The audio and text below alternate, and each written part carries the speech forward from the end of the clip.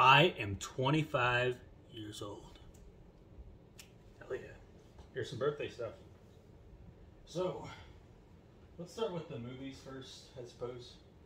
This one's The Shining by Stanley Kubrick. It's might be my favorite Stanley Kubrick film now. I know I was obsessed with Clockwork Orange at one point, but this movie's just so deep, man. There's really nothing like it. It's so pretty. It's so scary. It's so nice to look at, but it's also so scary to look at. It's a really good movie. Anyways, you might be wondering why I got another copy of Love Exposure. It's because the other one is region locked. This one's not. If you haven't heard Love Exposure, it's a 4-hour film, but it's super entertaining. It's a really, really great movie. It's just an incredible movie. All different sorts of genres are made throughout it. It's a romance, it's an action, it's almost like a really, really weird batshit anime, but in live action form. It's really good. This one's The Human Condition, a movie by Masaaki Kobayashi, a Japanese director from the 50s. I also have his movie Harakiri, which I did not unbox, but I will. But I prefer Harakiri of another not related movies of the same director though. But it's a 8-hour long film total. It's made into 3 different parts. The third film is probably my favorite in it. But it's a really good movie. It's not a samurai movie like most of his films. Instead, it's a war movie. It's a war movie. Okay. Oh, fuck. Ah! Shit. Damn. Damn, son. Okay. Fuck. Alright. Yeah, we're good. It fell over on a... That's the first one. Yeah, this... I don't know. Anyways. It's inside of it. Okay. Let's put these back.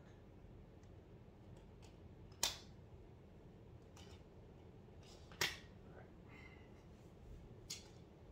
Make sure this is okay. I'm kind of pissed off by it. Yeah, it's fine. It's fine. It didn't fall over on the part where it has to read the disc, so we're good. Oh, and also the booklet. I forgot. It's the booklet. Pretty cool. There it is. This booklet. Pretty cool stuff. Criterion Collection's really, really cool film company. They have some really great packaging. They clearly love films and they know a lot about films. This is also Criterion Collection. This is Grand Budapest Hotel. Wes Anderson. It's my favorite film he did. It's a really, really great movie. It's from 2014. One of my favorite movies in the 2010s as well. Inside of it's just blue. It's a really, really pretty film to look at too, but it's very funny as well. It's a really, really good movie. One of my favorites. So, 2010s.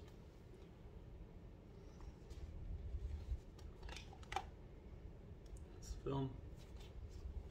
Inside.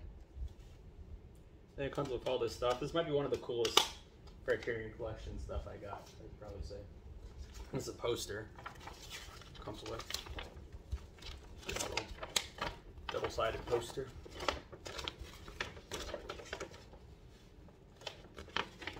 Pretty epic, I have to say. I'll probably hang it up, I don't know. That's it.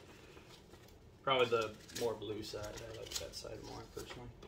That's just me, though. Also, I had this thing. Told all about it. Is this?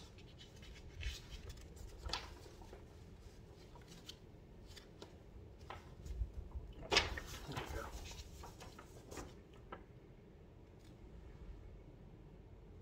Back of that.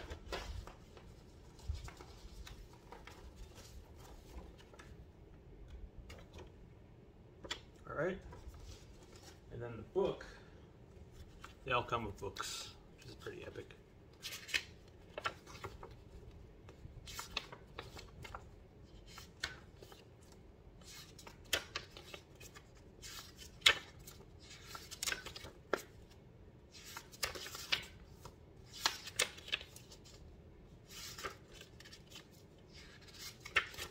This guy, Wes Anderson, he definitely knows how to make scenes look good and look pretty.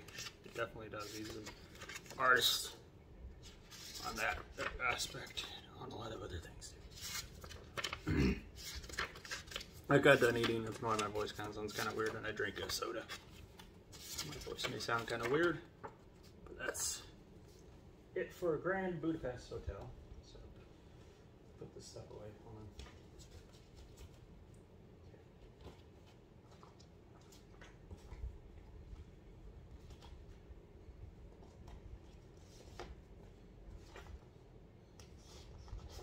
Alright.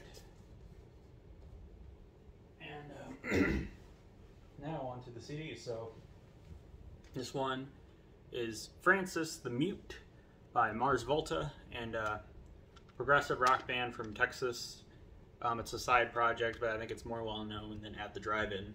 So I don't know what you'd say, but it's formed by a lot of the members of At the Drive-In. But I prefer At the Drive-In, but this is a really great album. It's much more experimental than Die Laus and the Comatorium, which is generally considered to be their best, and it's much more popular than this, but I prefer this one over it.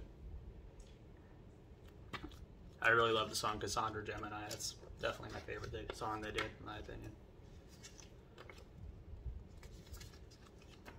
It's a very experimental progressive rock album with a lot of diverse sounds, with like Latin rock, has some jazz elements, has some electronic stuff and some industrial stuff in here. Really, really cool album. This one is Twin Fantasy, Face to Face. It's also has the original 2011 recording of it in here too. They're a car seat Headrest, an indie rock band from Virginia, and this is, I really, really love the re-recording of it. I think it's much better than the original one. I think the original one's good, but I think the re-recording blows it out of the water. So basically, the vocalist made an album called Twin Fantasy back in 2011, I think when he was a teenager. And it was a concept album. And it was just him in the group at the moment, the Will Toledo. It's just him in the group at the moment. This is just a drawing he did at the time. And he made it, and it obviously didn't have the best sound quality, so you could call it lo-fi indie, you could probably call it. But in 2018, he remade the album now that he has a group. And he made their best album by far, in my eyes. Like, the re-recording is just so good. It's so much better than the original one, I think. The original one I'd probably give like an 8. The re-recording I'd probably give somewhere a very high 9, probably, if I were to give it a score.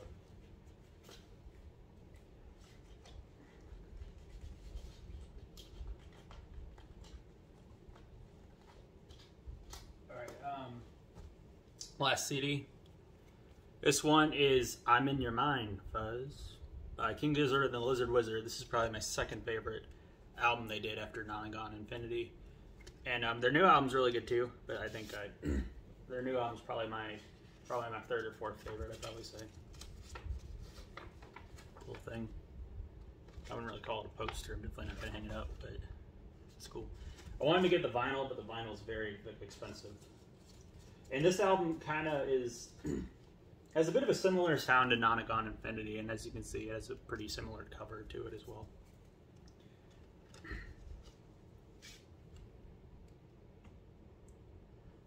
That's the CD.